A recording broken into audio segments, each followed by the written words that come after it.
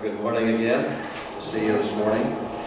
Can I ask you to turn in your Bible with me, please, to the book of Romans, chapter 8. Just a couple of verses from that chapter, and then we'll go over again to Ephesians chapter 6.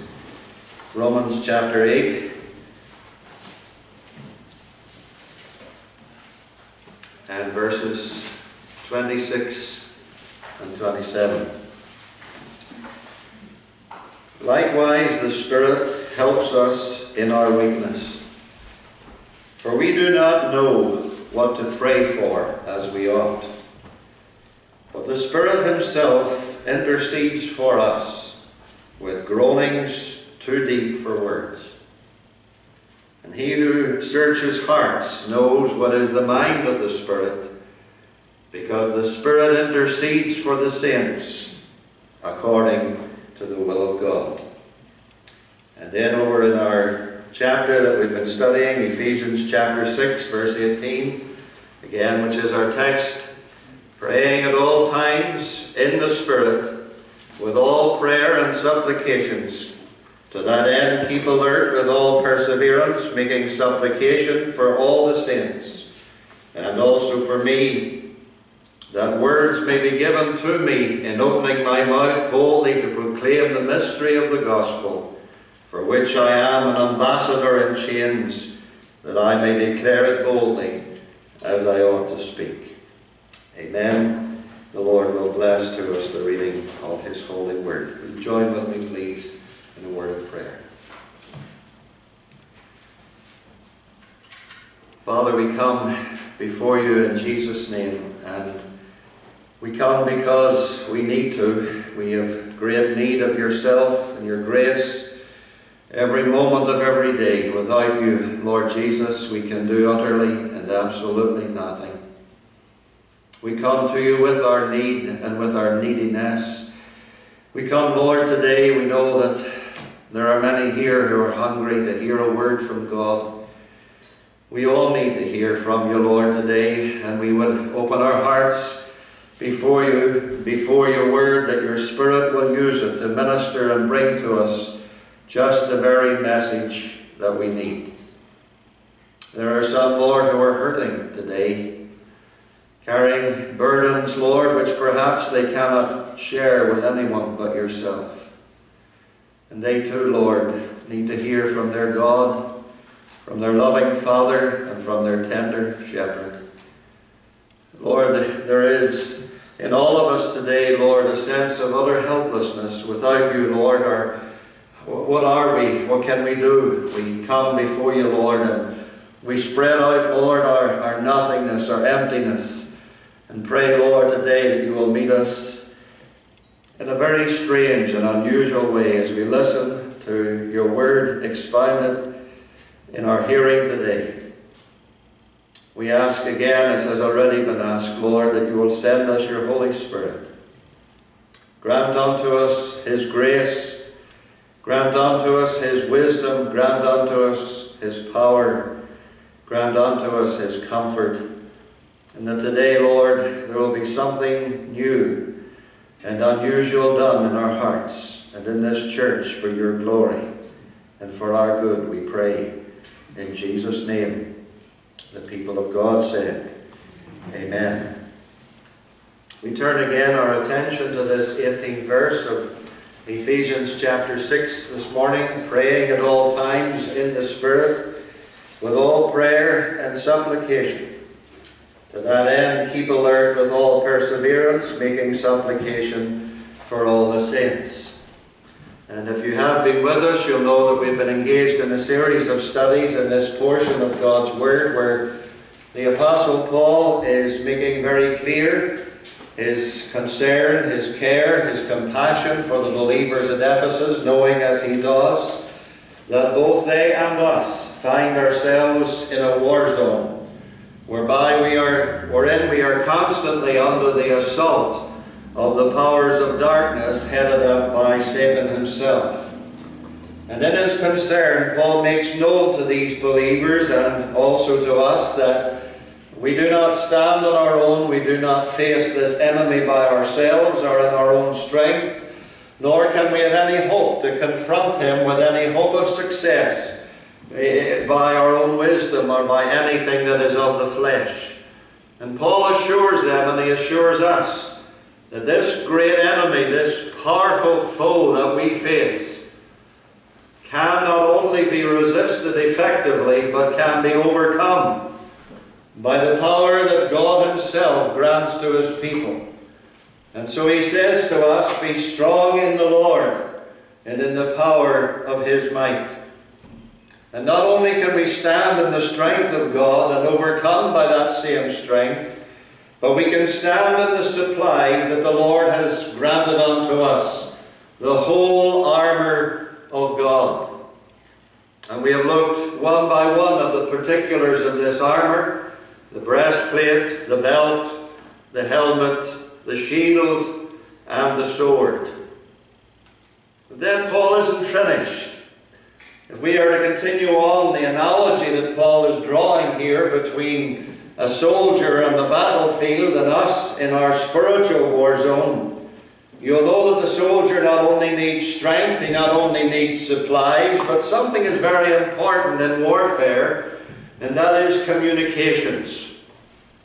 And Paul urges the believers that they are to stay in touch, that the lines of communications between them and the great captain of their salvation, the Lord Jesus Christ, might be kept open, that they might avail themselves of that great contact that they have with the God who has saved them, with the Saviour that has redeemed them. You know that in the communications, the soldier on the front of the line of the battle can make known what his situation is. He can also make requests for direction, for guidance, for orders, for supplies. And it is vital, therefore, that this line of communication be kept open. And so Paul is also carrying on here to tell us that we are to keep open the lines of communication with God in the midst of the battle. That we are to pray at all times in the Spirit with all prayer and supplication. We saw last week, as we began what is really the series within the series on the great theme of prayer, which is no small subject in the entire Word of God, and certainly not in the epistles written by Paul and Peter and John and others. But when we looked at that, we thought of how that prayer, at the very bottom line, is an indicator of spiritual life in the soul. We quoted the words of Luther and Matthew Henry and many others besides, that it is just as impossible to find a living person who doesn't breathe as a true believer who doesn't pray. Prayer is the soul's vital breath, the Christian's native air. Behold, he prays, was the indication that the Lord gave to Ananias that Saul of Tarsus had been truly converted to God. Behold, he is praying. It's not only an indicator of spiritual life, but prayer is indispensable to spiritual growth. If we are to find power to stand for God and to serve the Lord, if we are to find power to progress in holiness, if we are to find within ourselves the produce that God wants us to bear, the fruit of the Holy Spirit, this can only be done as we learn, and we need to learn again and again, to avail ourselves of the great access that we have to the throne of grace and to pray. These things must be true. Prayer has to be the indicator of spiritual life, and it has to be indispensable to spiritual growth, because both of these things are the work of the Holy Spirit. We are born of the Spirit, John's Gospel, chapter 3. And we grow by the power of the working of the Holy Spirit in our lives. And that Holy Spirit who begets, who commences divine life within us and continues to develop that life and to enable us to grow in that life, that Holy Spirit is identified for us in the Old Testament prophecy of Zechariah as the Spirit of supplications. And the evidence, therefore, that he has begun a work, and the evidence that he is continuing on in that work, is that he will cause us to pray. He is the Spirit of supplications. Brothers and sisters, we need to pray. We need to know how to pray. We need to cry out to God with the disciples of the Lord Jesus and say, Lord, teach us to pray. And we need to remember that above every other thing, that the house of the Lord is the house of prayer. My Father's house shall be called a house of prayer. And everything that else that goes on in the house of the Lord, whether it be preaching, whether it be sacraments, whether it be service, whether it be singing, everything has to be perfumed with the aroma and the fragrance of prayer. I know very well, as I have said all of that every one of us in this church this morning who name the name of Jesus Christ would have to confess, if we are going to be honest with ourselves and honest before God, is that we find prayer to be a struggle. Can you acknowledge that today? Prayer is something that all of us battle with, battle to do, battle to continue in. We find ourselves so often in a frame of mind and in a frame of heart where even to discipline ourselves to pray, well, it would be easier to raise the Titanic than it would be to do that. When we come to pray, sometimes the very thoughts seem to freeze in our minds and the words freeze upon our lips. And we feel so often assaulted as we pray with the distractions of the things of life. And to continue on to lay hold upon God seems to us to be something that is not only difficult but almost well nigh impossible. And that's why we have the encouraging words of Romans chapter 8. We are not left on our own when it comes to prayer. Well, that's why Paul says to these believers in Rome, he says that the Spirit helps our infirmities. And especially he helps our infirmity when it comes to this matter of prayer. And that's why, again, when we looked at this verse last week in Ephesians chapter 6 and verse 18, we said on that occasion it's a text of Scripture that brings into it almost in 2 sentences so many aspects of this whole subject of prayer. The seasons of prayer, the sorts of prayer, the struggles of prayer.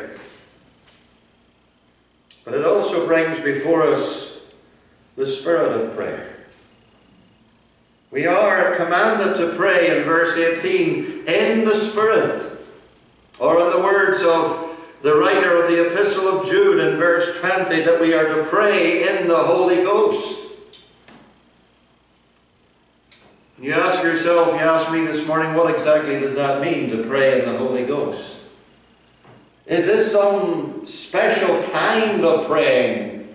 Something that is unusual and separated from ordinary praying? No, it's not. Actually, praying in the Spirit is the only kind of real praying that exists.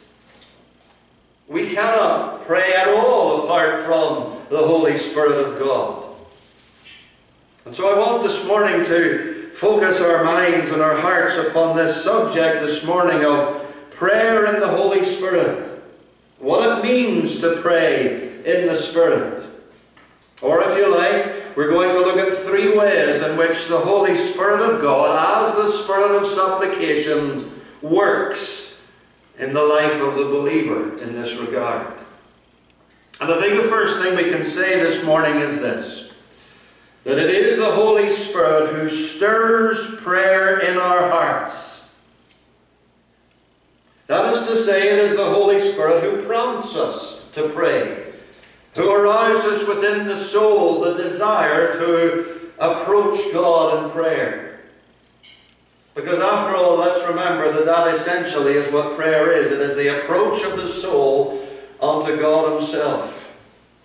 The hymn writer, I think it was John Newton, penned it very well when he said, "Approach my soul, the mercy seat where Jesus answers prayer." That's what we're doing when we come to pray. We're approaching God. We're entering into the courts of God. We're drawing near, to use the words of Scripture, to God. Let us draw near, the writer to the Hebrews said, with a true heart, in full assurance of faith, having our hearts sprinkled from an evil conscience and our bodies washed with pure water. To quote the book of Hebrews again, we are coming boldly to the throne of grace. We are entering into the courts of God, or to use the language of the epistle to the Hebrews again, we are entering into the holiest of all by the blood of Jesus. This is what prayer is, and it is the Holy Spirit who stirs in our hearts the very desire to do that. Let me emphasize again something that I just mentioned in passing there. I said that prayer was something that was aroused, awakened, stirred in the soul. It was the desire of the heart to approach God. And I want to emphasize and underline that prayer is a matter of the heart. Prayer is a matter of the desires of the soul. The Shorter Catechism asks the question, what is prayer? And it begins its definition with these words: prayer is the offering up of our desires to God. The offering up of our desires to God. There's a little chorus that I think has fallen out of use among Christians today. It goes something like this: I often say my prayers, but do I ever pray? And do the wishes of my heart go with the words I say? I may as well kneel down and worship gods of stone as offer to the living God a prayer of words alone. The hymn writer James Montgomery was asked on one occasion by a colleague and a minister of the gospel to write a poem about prayer. It's probably one of the best that exists in terms of how it defines what real prayer is. And it begins with these words: prayer is the soul's sincere desire. Notice the word again. Prayer is the soul's sincere desire, uttered or unexpressed, the motion of a hidden fire that trembles in the breast. John Bunyan, who we quoted last week, said again on the subject of prayer, he says, better let your heart be without words than your words be without heart.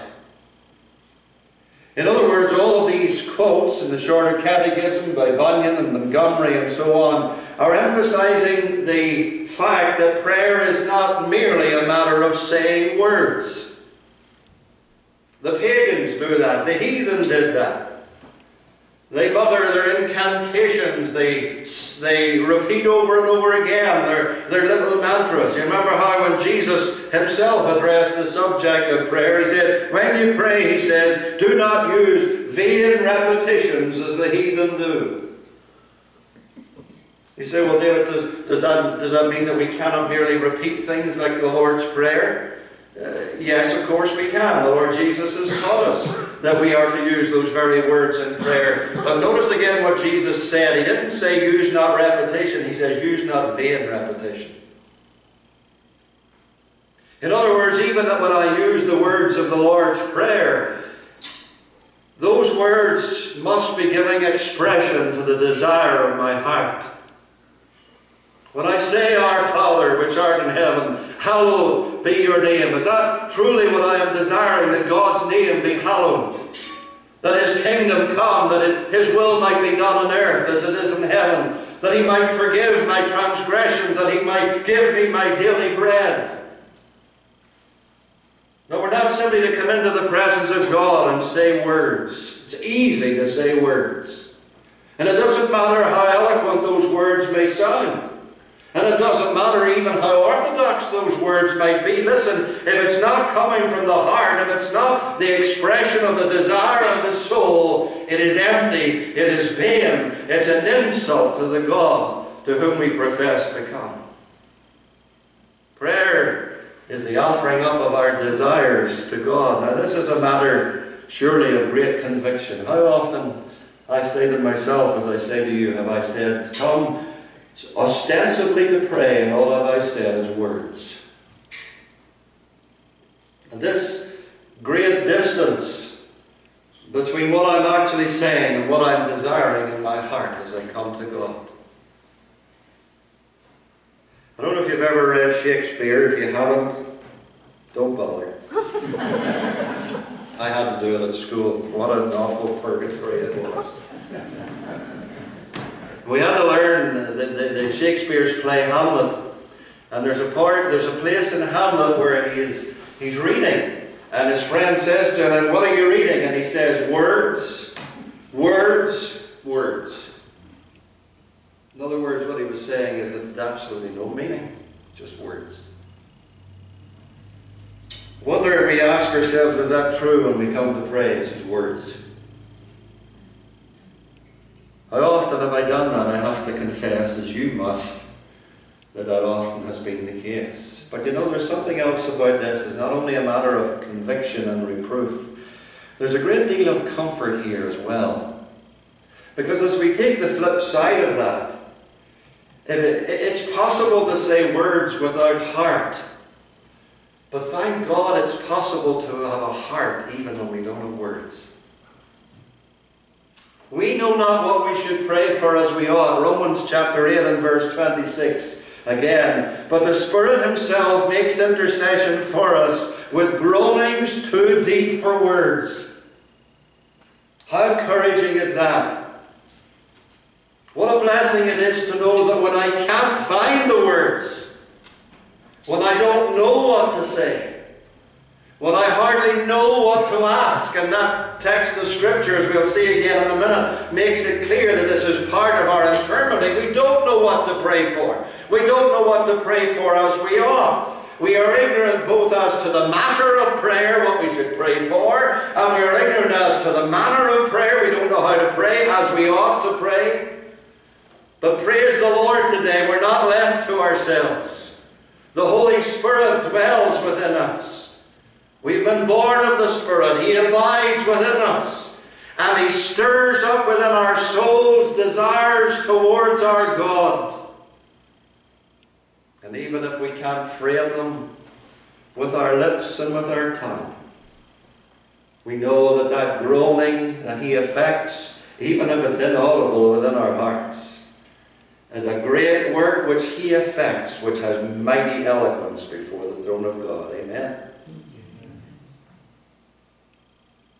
You see, when I cannot find the words, let me just repeat it again in simple terms. When I cannot find the words, God sees, God reads, and God hears the desires, the longings of my heart. The Bible tells us God looks upon the heart. That's what He's looking at when we come to pray. When there's a longing after God, and the desire towards God, the desire to ask of God, the sense of that need that we have of God. You know, David said, you might want to note this reference in Psalm 38 and verse 9. David said this, all my desire is before you. Notice that. My desire. All my desire is before you, and my longing is not hid from you. Could I encourage you this morning as a believer? You've maybe sat in a prayer meeting and you've heard someone audibly pray, and you've been impressed with their eloquence and their fervency, and their knowledge of Scripture and all the rest of it, and suddenly the enemy has said to you, you could never pray like that. Don't open your mouth. I remember reading the biography of Robert Murray McShane, who was a young minister in Scotland in the 1800s, saw a revival in his church in Dundee, died at 29 of typhus. A young man whose holiness of life was an example to all around him. On one occasion he said this on the subject of prayer. He says, brethren, he was speaking to fellow ministers, brethren, beware of trying to excel each other in expression.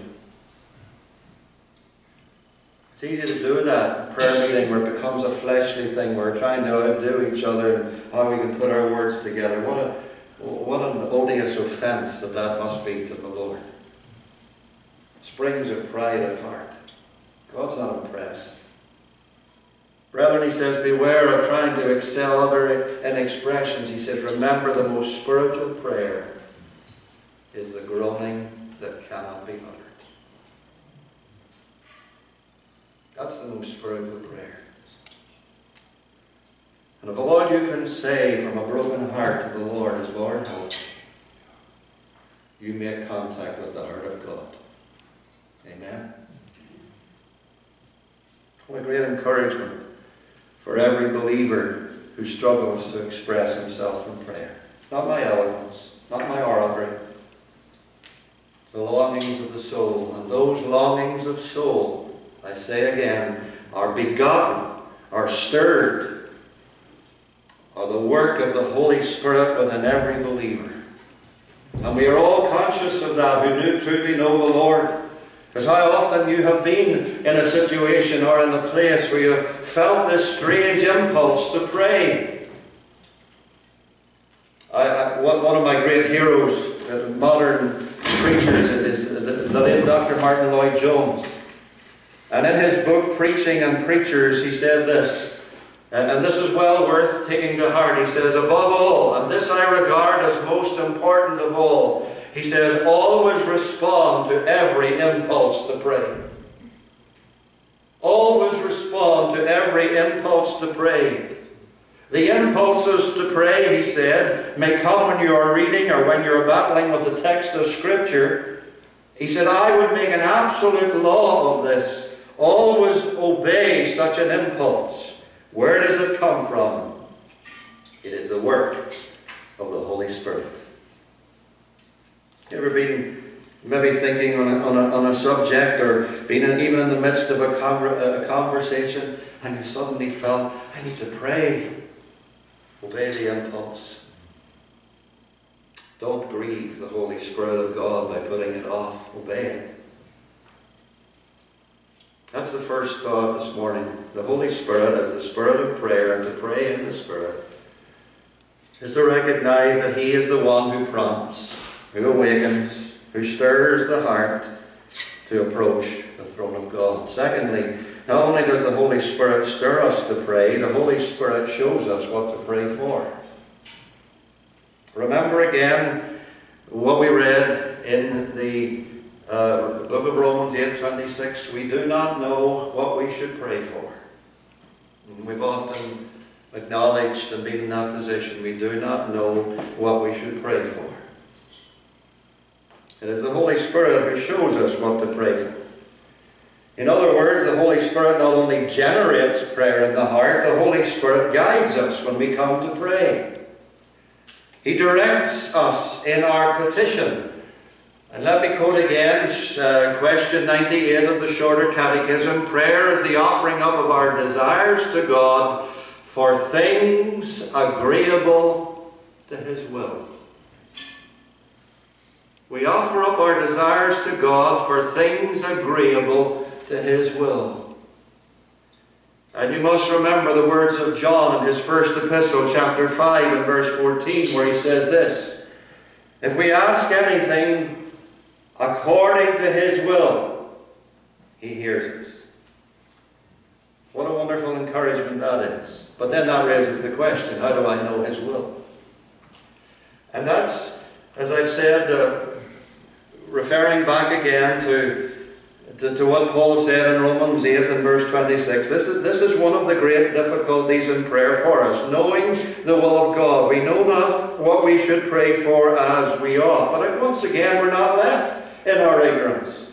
The Spirit of God does not leave us in that. He guides us in what to ask. And how does He guide us? He guides us by the Word of God. That's why you'll often find the two things going hand in hand with in Scripture, the Word and prayer, prayer and the Word and prayer. You cannot really have one without the other, because it is in the Word of God that all God's will for us is revealed. And remember, of course, that it is the Holy Spirit of God who is the author of this Word. We saw this when we looked at the sword, and he's called the sword of the Spirit. And it is the Spirit, therefore, who in this Word that he has inspired reveals to us the things that we need to pray for. He reveals to us our want. That means to say our lack, the things that we need. When we come to the Word of God, you cannot possibly come to the Word of God and read the Word of God without becoming aware, as you read that Word, that you need forgiveness because you've sinned.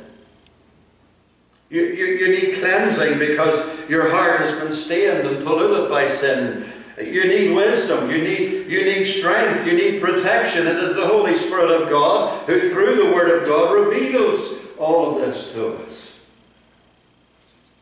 And those are the very things that we can put into prayer. Because the same Spirit who reveals our want reveals also the wealth that is available to us in the Lord Jesus Christ. Where am I to find that forgiveness? In Christ. Where am I to find that cleansing? From Christ. Where am I to find that strength? Well, it's stored up for me in the Lord Jesus Christ. Where am I to find all needed grace? The Lord Jesus Christ is full of grace and truth. And so the Holy Spirit, using the Word, shows us not only what I need, what I lack, what I want, but he also shows me where I can find the answer to all of that. The wealth, the abundance, the rich stores of grace that are found in the Lord Jesus Christ. And so thus he shows me what is agreeable to the Word of God. How often in the Word of God am I commanded to seek these very things that I need? You say, well, is it the Spirit of God that shows me my need of forgiveness in order that I might turn that into a prayer and seek that forgiveness? Absolutely. That's his work. He makes us aware of our sin. John's Gospel, the Spirit, when he has come, will reprove, he will convict, he will convince the world of sin. Why does he do that? Why does he show us our sin as we bring our lives up against the standard of the Word of God? It's not to wallow in despair, it's to drive us to the throne of grace. Because it is at the throne of grace that we find mercy and find grace to help in our time of need. And when I come to the Lord and I confess my sin and I ask forgiveness, I can be absolutely certain of this: I'm praying in the will of God. It's God's will for me that I confess. It's God's will for me that I acknowledge my sin. It's God's will for me that I seek his pardon. And remember again what John says: if I ask anything according to his will, he hears me. Praise his name. I cannot seek the forgiveness of God in vain, because it is he who has bidden me seek his face for forgiveness and mercy and cleansing. What a wonderful promise that is. And then you remember something else that all of us are constantly brought by the Holy Spirit to feel our need of, and that is wisdom. To know what to do. We feel like King Jehoshaphat when the enemy army invaded the land like a swarm of locusts. It seemed an impossible situation, that defeat must be the inevitable result. And he goes before the Lord and listen to his prayer: Lord, we know not what to do. We don't know what to do. It's a good prayer. To acknowledge that with all honesty: Lord, I don't know what to do. I'm at my wit's end. And you can think of circumstances of life and situations in which you find yourself constantly, daily almost, 100,000 little different ways. You say, I don't know what to do.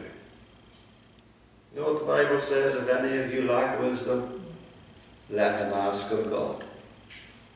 God is actually giving to us the authority to come to him and say, Lord, I don't know what to do. I need wisdom.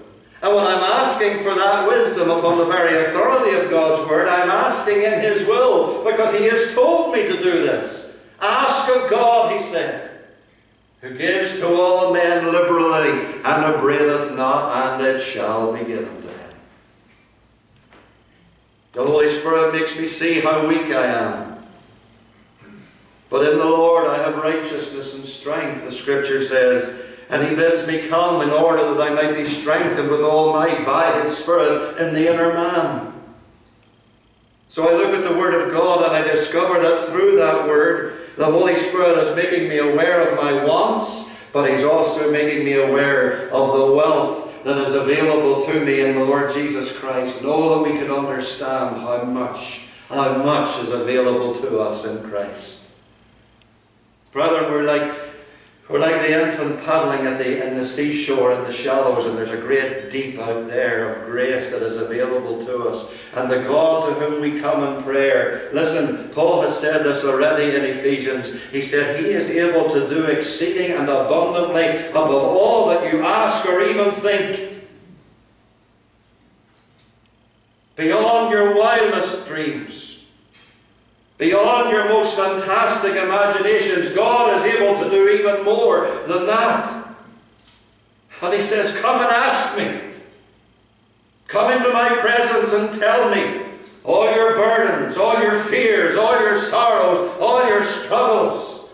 Tell me of your need of forgiveness, of your need of mercy, of your need of strength, of your need of guidance, of your need of protection. Come to me for supplies. Come to me for everything. I love the way that John Newton put it again in one of his prayers. He says, you are coming to a king. Large petitions with thee bring, for his grace and power are such that none can ever ask too much. Amen?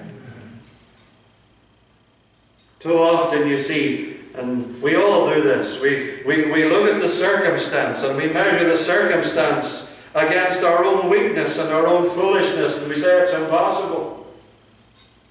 It's the old David and Goliath story again, isn't it? And everyone trembled when Goliath roared, because they measured Goliath's strength against their own. They said, we can never overcome. David had the wisdom to measure Goliath's strength against God's. Who is this Philistine that he would defy the armies of the living God? We have a great God, and he makes available to us himself. He makes accessible to us his throne, which is a throne of grace. And he says, come.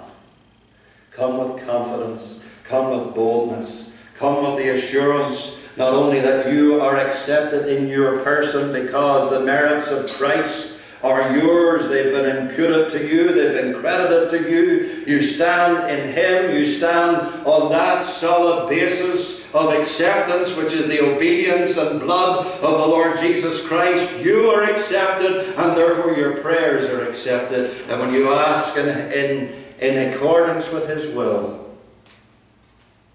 he hears you. The eye of the Lord, the psalmist said, is upon the righteous. Who are the righteous? They are people who have no righteousness of their own, but they are made the righteousness of God in Christ. And that's you if you're a believer this morning. And the eye of the Lord is upon the righteous, and his ear is open to their prayer. Praise the Lord.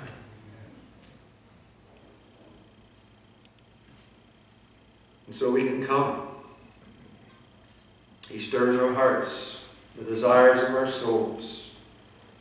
He shows us from the Word the things that we have need of and how those things are available to us and stored up for us in Jesus Christ. And could I just say this before I leave the point? That we do, when we come to him, we pray not only for ourselves, but we pray for our fellow believers. And we'll see this again, how that Paul talked even here in this verse about making supplication for all the saints. And that goes beyond our little denominational boundaries, doesn't it? And that goes beyond our little theological circles. If they belong to Christ, they ought to be in my prayers. And indeed, we are given warrant in Scripture to pray not only for ourselves and pray for other believers, but we are to pray even for those who are unbelievers. Brethren, my heart's desire and prayer to God for Israel, Paul said, is that they might be saved. And so for the soul that needs salvation, and the soul that needs healing, and the soul that needs strength, and the soul that needs wisdom, where do I go? Where can I go? But to the Lord. The Holy Spirit stirs our hearts to pray. The Holy Spirit shows us what to pray for. And finally, the Holy Spirit strengthens us even as we pray. We know not what we should pray for. That's the matter of our praying. But we know not what we should pray for as we ought. That's the manner of our praying. It's not only a question of what should I pray for, but how should I pray. And here again, we are not left on our own. The Spirit helps our infirmity in prayer. And the question that you ask this morning is, how should I pray? Well, there are two things at least that the Bible indicates to us that should characterize us when we pray. One is faith. We are to pray in faith. James chapter 1 and verse 6. Let him ask in faith, nothing wavering. 1 Timothy chapter 2 and verse 8. I will, said Paul, that men pray everywhere, lifting up holy hands without wrath and without doubting. Pray in faith. Now, let me try and head off a difficulty which is already arising in your mind, and it's this. What if I find my faith to be weak? Can I not pray until my faith is of a certain degree? Well, listen, remember this. Your faith and mine will never be perfect in this life. And if we are to wait until we are assured that our faith is perfect before we pray, we'll never pray. But the slightest mustard seed of faith.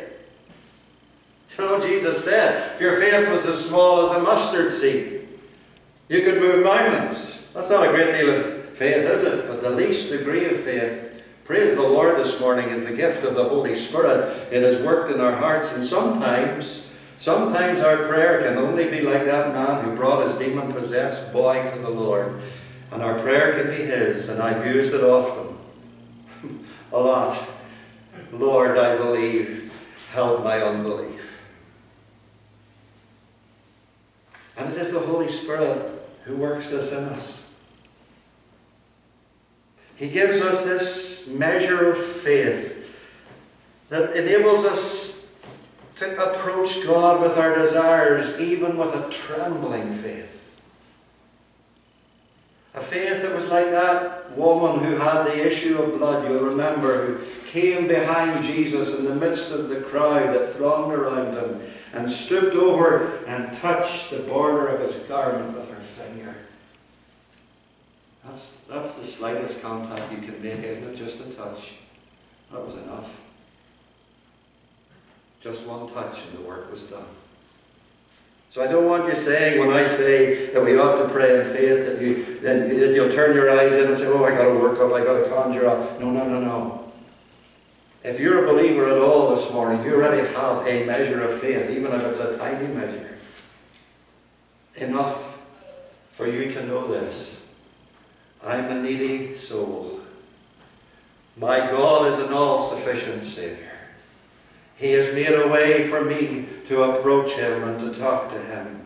And weak as I am and trembling as I may be, I will venture into His courts. And you know when you do, you will not be driven away. You will not be treated as an unwelcome intruder. You will be beckoned closer by the hand of a loving Father. I want that thought to control my thoughts with regard to prayer more and more, that when I come, I'm not only coming to a king, thank God I am the one who is sovereign over everything, but I'm coming to my Father. The story is told of, and I may have said it before, but I'm going to repeat it again. I started, so I finished. The days of Henry VIII, King of England, it was never a good idea to raise your head against the king. That was one way to lose your head, very literally. And there was a certain ambassador from another European court who had waited for weeks to have an appointment, an audience with the king. And one day he was granted that audience, and when he stood in the presence of Henry, a little boy ran into the audience room right up to the king's throne, and the king stopped speaking to the ambassador and turned his head and began to converse with the little boy. The ambassador was incensed.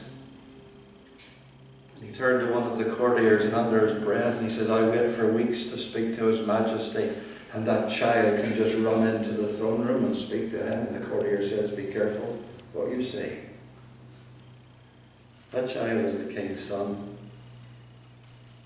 He can come into the presence of his father at any time." Dear child of God, you are the daughter, you are the son of the King. And He makes time for you. Yes, He rules over universes that our minds cannot possibly conceive of. All things are ordered by His power and upheld by that same power. And yet He bows down His ear to hear the cry of an infant child. What a privilege. We pray in faith. And we pray in fervency. You say, again, that stumbles me, David, for sometimes I feel so dull, so heartless when I pray. The word that is used in Scripture that's translated fervent has the idea of something that is hot or something that is boiling. And that comes back again to the thought of the desire of the soul. I'm coming to Him with what He, by His Holy Spirit, has made me sense my need of. And so when I bring that desire to God, that desire in some measure has a fervency with it. And I can come and using the words of Scripture, I can pour out my soul to Him. Haven't you often wished, I'm sure all of us have, at some point of our lives, that we could find some person that we could just pour out our soul to, just tell them everything? We have that in our God. I don't need to hold anything back from Him. Tell me it all, He says. Come, bring it all to me. Pour it all out. Psalm 62 and verse 8, pour out your hearts before Him. And as it comes out, you know yourself, when you've maybe bottled up something for a long time and eventually you get to the place where it won't be contained anymore, and it starts to come out as you tell someone. It just all comes out in any kind of an order. All the emotion, all the thoughts, scattered as they may be. You know, that's wonderfully eloquent with your Heavenly Father. Tell me your sorrow. Tell me your struggle. Tell me your burden. Tell me your longings. Tell me your anguish. Tell me your grief. Just tell it all. Pour out your soul. That very pouring out of the soul is a fervency which God will never deny.